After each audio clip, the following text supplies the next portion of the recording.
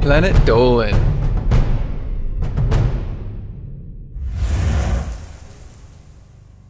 Feels like Armageddon is never that far away, but what happens to Earth when the dominant species is wiped off its face? Do we make a mark, or are we just another blip in the history of life? Here are 15 things that would happen if humanity suddenly went extinct. I'm Danger Dolan, and today I will be your narrator. Number 15. The first week, the civilizations of the 21st century run on electricity, and this would cut out within a couple of hours of humanity's departure. Nighttime Earth would go dark, and light pollution would disappear completely. This would immediately change the lives of birds and insects whose flight patterns have been confused by city lights. For the first time in over a century, radio signals from the planet would cease and silence would prevail. Number 14. Domesticated animals. The first victims would be our beloved pets. Cats and dogs trapped at home would die from starvation within 10 days. Of the ones that escaped, packs of the tougher, larger breeds would roam cities for years, and breeds like chihuahuas and pugs would die out quickly, as humans bred out all survival ability a long time ago. Animals in battery farms would die too, filling warehouses with millions of tons of dead bodies. Number 13. Man-made species. Without human intervention, many domesticated farm animals would die painful deaths, like sheep, whose wool we have selectively bred to grow until it suffocates the animal, and cows whose milk glands would swell up. Man-made, non-native crops would not survive competition from native species, and other modified crops would revert to their ancestral form. Cabbage, broccoli, cauliflower would devolve to one species, and the same would happen to horses, who would revert to Zawolski's wild horse within centuries. Number 12. Wildlife recovery. While human-bred animals would die out, wild species would flourish. Land animals that suffer hunting would recover, although without conservation, some critically endangered species like the panda might not make it. The biggest change would be in the seas. Populations of fish, sharks, whales, and dolphins that have been decimated by overfishing would recover rapidly within decades, restoring the balance of life to the oceans. Number 11. Nuclear power stations. Proven that mankind can still harm the planet after we're gone, the 450 or so nuclear power stations around the world would cause lasting damage. A few hours after power loss, the safety cooling systems would kick in. After a month, the coolant would have evaporated, leading to meltdowns worse than Fukushima or Chernobyl. Clouds of irradiated gas would be released, creating fallout zones that would kill most local wildlife for a few centuries. Number 10. Chemical waste. Radiation is not the only mess we'd leave behind. Storage containers of harmful chemicals around the world would begin to decay, spilling harmful substances into the soil that could remain for hundreds of years.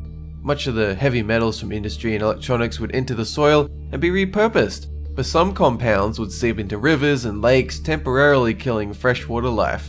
Number 9. Cities. Even the most advanced and cleanest cities would quickly fall apart. After 25 years, 75% of the world's roads and pavements would be cracked and overgrown with plants. Over a century, cities in cold climates would crumble as frozen pipes and cracks burst in the winter. Tropical cities would become overgrown as plants forced their way into every nook and cranny, and cities in the desert would be overcome by sand erosion. Number 8. New York. Journalist Alan Wiseman takes New York as an example of a city returning to nature. After a few years, rats and cockroaches die out, deprived of food, and after 20 years, steel structures begin to decay, and a visitor might see bears and wolves roaming Central Park.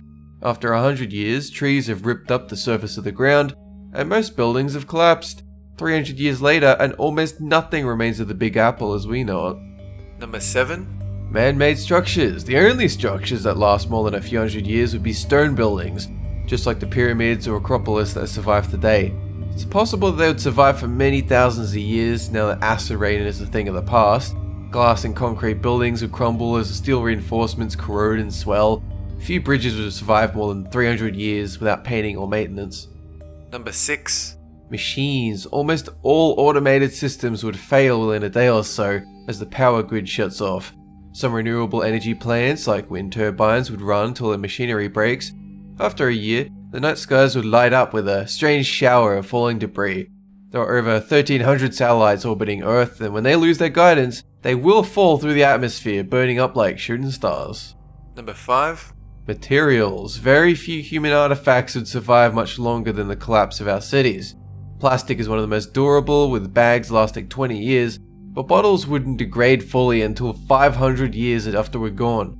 Metal containers like aluminum or aluminium would be gone in 200 years, but it could take as many as 1,000,000 years before your glass beer bottle returns to the ground it came from. Number 4.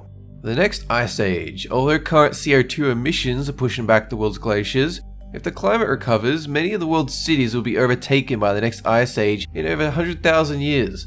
The movement of these glaciers will crush and grind the remains of our civilization, leaving only a powdered residue of glass and PVC plastics as shameful evidence of our culture. Number 3.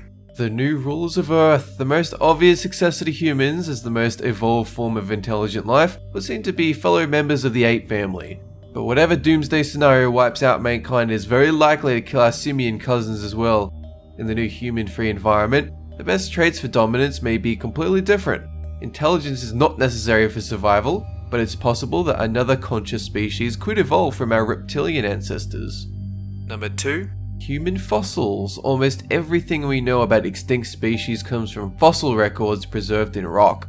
The earliest records of Homo sapiens could be up to 300,000 years old.